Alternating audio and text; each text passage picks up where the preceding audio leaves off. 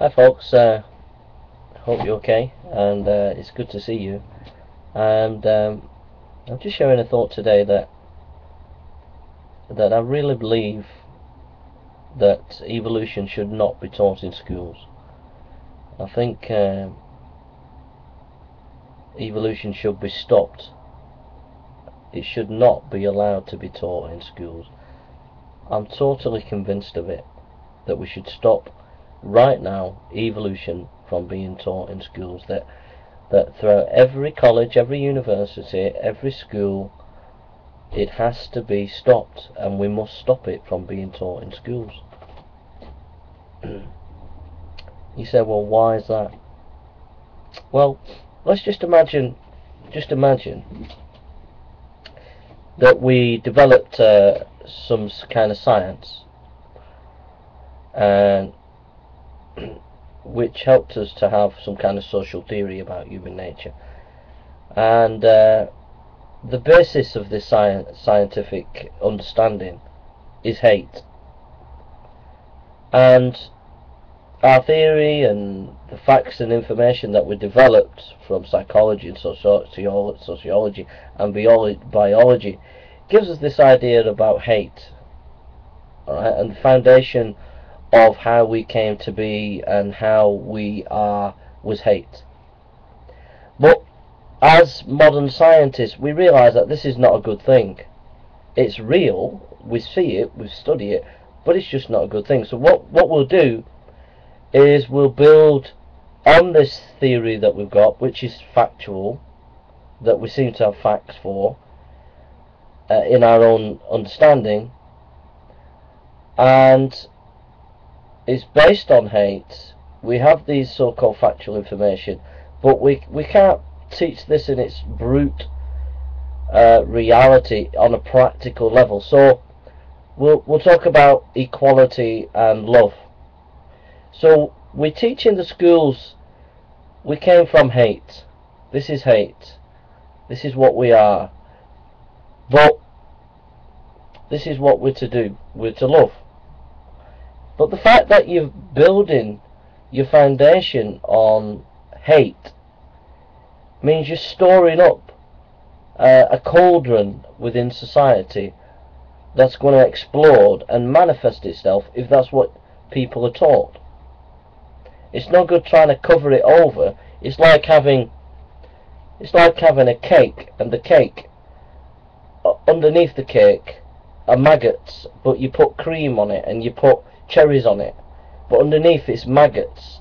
It's no good putting cream and cherries on top of maggots. It's disgusting.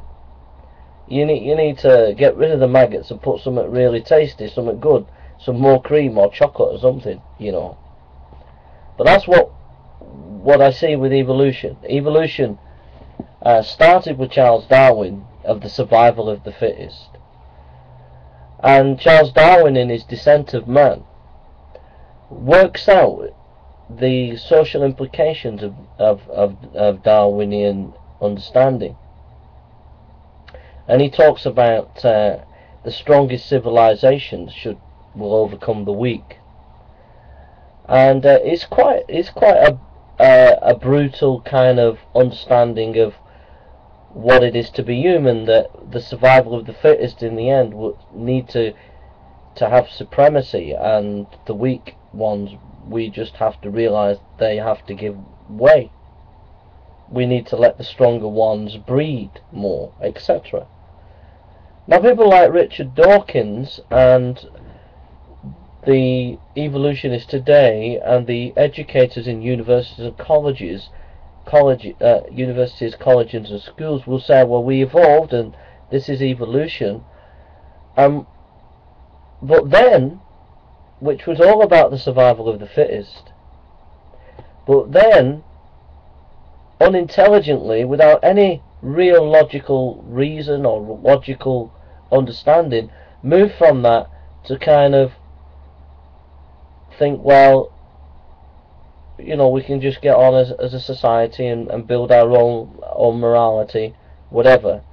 But we've already got the seeds of our own destruction, if that's what we believe. If that is our origin, if that is how we see ourselves, then the idea that you can develop your own morality when that is your moral foundation, that is what has been going on for millions of years, and how human beings developed from that position of survival of the fittest. And then for suddenly, since Darwin, to say, right, we've been going like this for, millions of years, developing survival of the fittest, but now we've realised about this evolution, even though this is endemic within our own nature of biological reality. We know about this and we'll learn about this, but now we'll just invent our own social norms, but just push under the carpet that this is the foundation.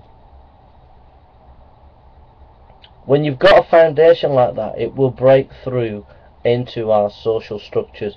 It will break through into our understanding of people, how we treat people.